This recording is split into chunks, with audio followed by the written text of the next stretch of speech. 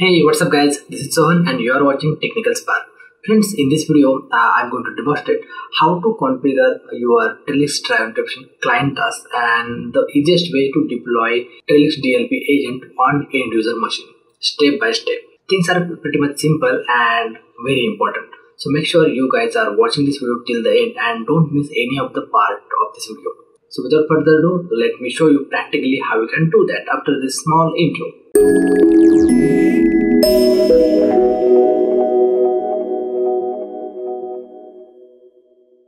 Welcome back guys. So I have logged into my APO server and very first we'll go to our client task catalog. Okay, because this is where we actually configure the package and sequence to deploy agent on end user machine. So this is something which is very important. Now go to the product deployment and as you see I don't have any task for our Trellix Drive Encryption. So what we'll have to do is click on new task, but before that let me copy one of the name. Perfect. Now click on new task and then product deployment is fine. Click on OK. Let's give and paste the things which we have copied. Now very first what we do, we have to install Trellix Drive Encryption Go on end user machine. Okay, so it automatically took the branch and the action is installed. Okay, now click on next option, that is our Trellix Drive Encryption agent for Windows. Okay, and the third one, that is actual drive encryption software. So all those three packages has the action status as a install and the branch is current because this is where we kept our software.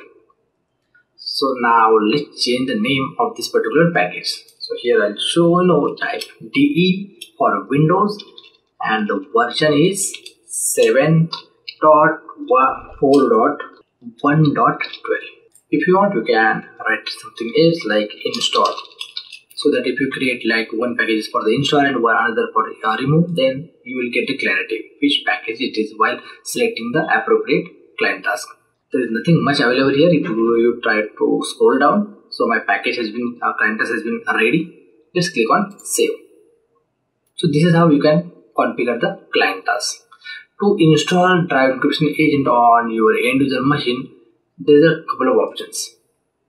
If I go to the system tree and select my machine, then the very first option is go to the agent, run client task now. If your system is available in the corporate network and not that home like public network, okay, so it will only work for corporate network.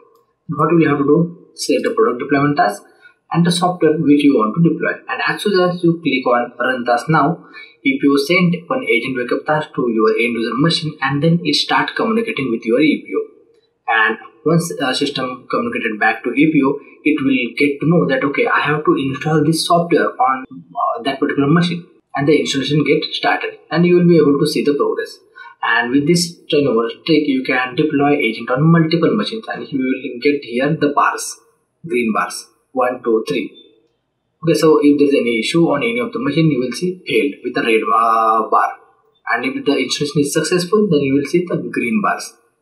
But in this video I am not going to perform this action, so I just informing you because we won't be able to see those bars here and I'm in the process. Now let me click on cancel. So what we are going to do, we are going to apply the client task. Okay, but before that let me show you one more deployment type, that is we'll have to go to the tag catalog, because if you know that in my previous videos I have explained you how effectively tags are working, right? So let me create one tag here, that is new tag. Also I'm not going to use this, but yeah, just for your information. Okay, let's give a name like DE deployment and add certain condition like our tag only support Windows, right? So OS type should be Windows. Okay, I have Windows 11, so it's only that option. Okay, so I have selected OS, or let's say let me select OS platform. That will be much more information. Now let's select version, and here we'll see product version equals to or does not equal to. So let's say you have very fresh environment, so in those situation what you can do, value is blank. But here again, So if you have server also which is part of that, then in this situation instead of workstation you can choose the OS type here, the filter criteria, so that you will be able to see select your OS versions. Okay guys, and if in case your version or let's say environment is already have the drive encryption agent installed and you want to deploy this particular version to only older machines which are running on 7.3.1.20 something like that, and because our current version is 7.4. So in this situation what you can do, you can again click on this and select version like it's less than 7.4.2. That's it. So whichever the system running with the drive encryption agent 7.4.2 or less than 7.4.2, this tag will applicable to those machine only. Here you can choose the criteria like and or there are multiple options available. So based on your conditions or requirement you can modify or just play around with this. And then under systems, click on apply tag, evaluation, select this particular tick mark so that every time it will communicate your agent to server, this particular tag criteria will be revalidated. So this is a smart process to deploy the tag, because usually what people do, the way I'm going to demonstrate in this video, let me just go there. So hopefully the tag part is clear. They just okay, let me apply this workstation tag to this workstation group, new client assignment, product deployment. Yeah, the correct one is selected. So they select tag to all PCs. So once your system is upgraded to the latest version, then also this task continuously hitting to your machine. So this is how it unnecessarily utilize the resources on the machine. Also, once the agent is upgraded to the latest version like 7.4.1.2, when the next time it will hit to the machine, it will not download and install again. Okay, but try to reduce that by creating the tags. Okay, and once you create the tags, select the second option and choose the tags which you have created.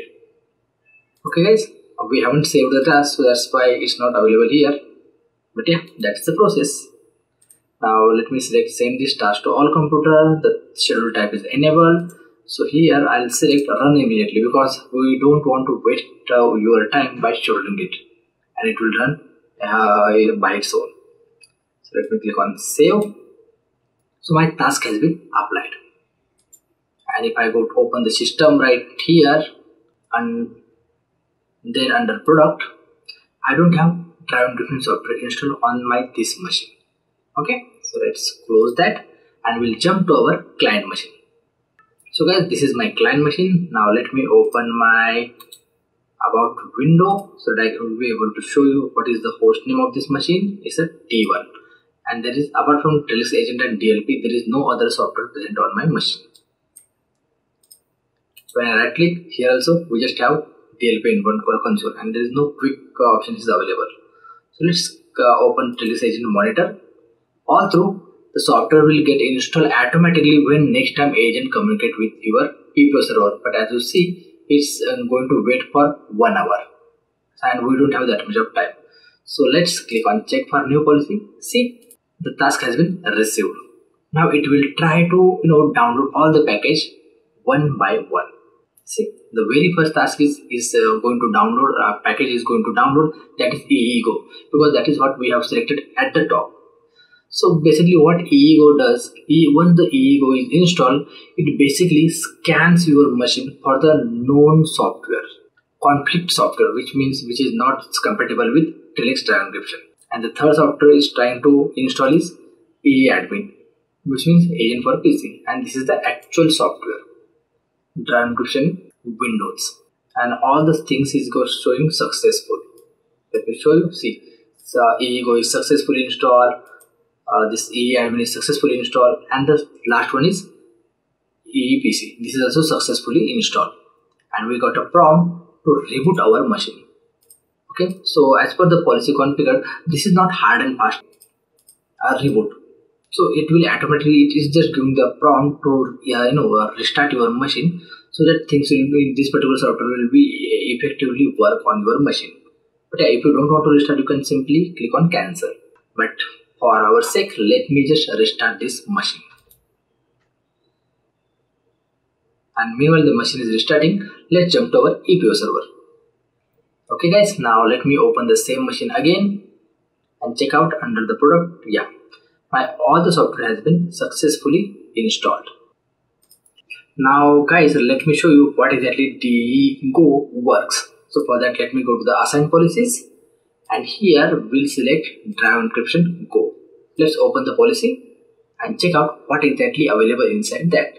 So before it activates, it checks the certain things like your disk status, whether it's encrypted, decrypted, or there's any bad sector or something like that. Incompatible product detection. Okay, smart drive payload predictions, supported drive. So it checks lots of things. Once this checks pass, then only it encrypts your machine. Otherwise, no. It's a big no. So this is very important, and it's very beautifully configured by Trellix. Now let me cancel it. So guys, I hope you have learned how to configure client task and agent deployment method. So please do test in your lab and let me know how it goes in your environment. And if you found this video useful, then please click on the like button and don't forget to share and subscribe. I'll catch you in the next amazing video. Till then, bye bye.